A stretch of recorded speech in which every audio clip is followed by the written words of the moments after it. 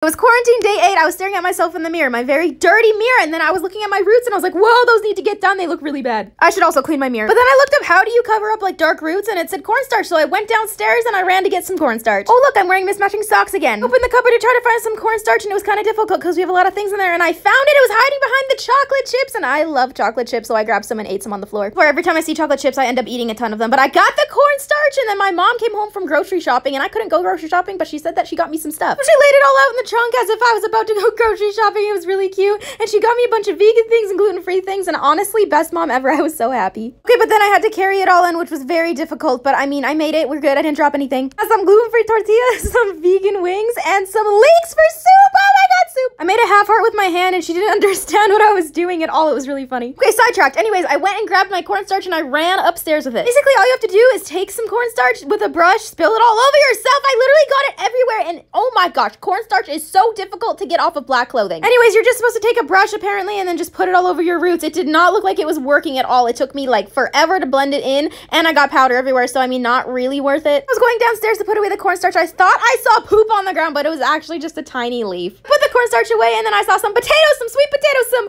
freaking avocado, some mushrooms, some onions. And then my mom showed me the breakfast that she made this morning and I was like, whoa, I'm totally gonna make that. A really good potato breakfast bowl. So first you start off with some olive oil and then you get all of your potatoes, whatever kind you want, and you put them in, but don't splatter yourself with olive oil, and then you season it. Make sure you season your food. You gotta use like Cajun seasoning stuff, you know, anything you want, honestly, just make sure it's seasoned. And then you got your avocado. Flip your potatoes. Oh, they almost burnt. Then I tried to do that thing that people do on Instagram, like, you know, the fit people who always eat avocados and then they take like the seed out with the knife, and then I tried that. It worked, but I could not get the seed out of the knife. And I also tried to do that thing where you cut the avocado into like little cubes and then you squeeze it out. Didn't really work, but it kind of worked. Potatoes were done. Then I had to just put in the mushrooms because they were already kind of cooked, warmed that up, and then I squashed the avocado on top and it looked like that. It was actually really cute. I actually tried it and I didn't expect it to actually taste that good, but it was so freaking good. That night I was sitting in my room again, shocker, and I was like, my hair is bothering me so much. Sometimes during the day it just bothers me. So I'm just gonna show you guys how I do my buns because I've been getting a lot of requests about that. Literally all you do is you loop your hair twice around and then on the third loop you just don't pull it all the way through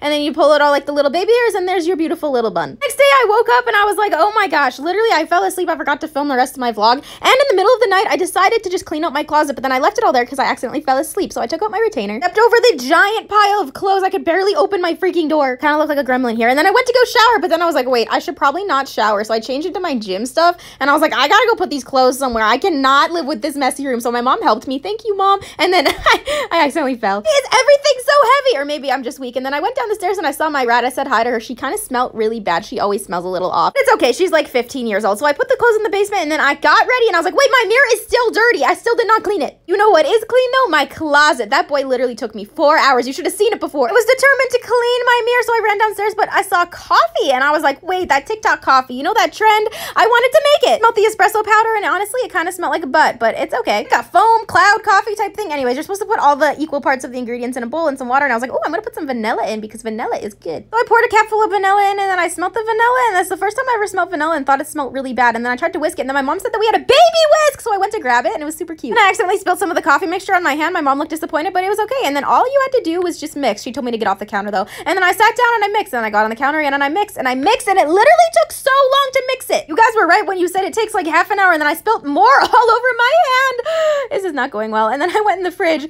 Even worse, there was no oat milk to be found. So I grabbed the vanilla almond milk because I mean, I guess that's okay. It's the closest to oat milk, whatever. I spilled more of it on my hand and I was like, I'm done with this whisk. This baby whisk sucks. So then I cleaned it and I went to grab some ice and put it in my cup, and I poured in the almond milk and I poured the mixture on top. Even though it wasn't fluffy at all, I totally made it wrong, but it still tasted pretty good. Got some coffee stains on my arm though, but it's okay. I tasted it again. I was like, yeah, you know, it's not good. So I grabbed my cleaner with the paper towel and I ran upstairs because I was like, it is finally time to clean the disgusting mirror that I keep looking at every day. So I cleaned it and there was shiny, beautiful.